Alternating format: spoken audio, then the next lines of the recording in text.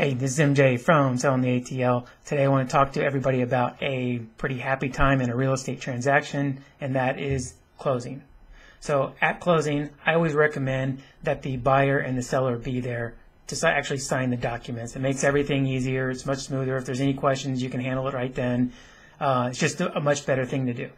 However, sometimes it's not possible. If you're an investor, you're out of state, you don't come to the closing because you're not going to come for that.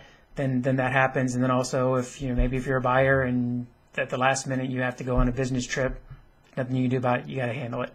So there's a couple ways to do that, and just in case you can't be there. The first is with the power of attorney. Power of attorney. Now this is oversimplified, but basically you're giving somebody the authority to sign for you in this transaction. Now you're still binded by that signature because you're giving them authority, but it allows somebody else to sign the documents for you.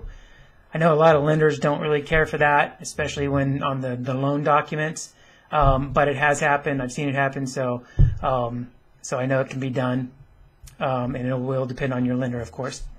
The second way to do it is mail away. What you do for a mail away, again, this is very simplified, but the closing attorney or the title company, whomever does the closing, will package everything up, all the loan documents up in a package. They'll FedEx them out to you. You'll sign them, and whether you have to get it notarized or sign in front of somebody or whatever, and then you'll package them back up and you'll send them back to the closing attorney, and then the money will change hands when everybody has signed the documents. So it's a pretty easy way to do it too. There are a few extra costs in that, but that can be done that way. Again, I'm pretty sure that this is for everywhere in the country. But you may want to check, if you're not in Georgia, you may want to check and see with your title company or with your closing attorney or real estate attorney or whatever, just to make sure that you can do that.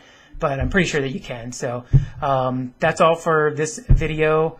Again, this is MJ from Selling the ATL. Remember to follow me on Twitter at Mark_Johnson_ and subscribe to my YouTube channel right here below. That's all. I'm MJ and I'm out.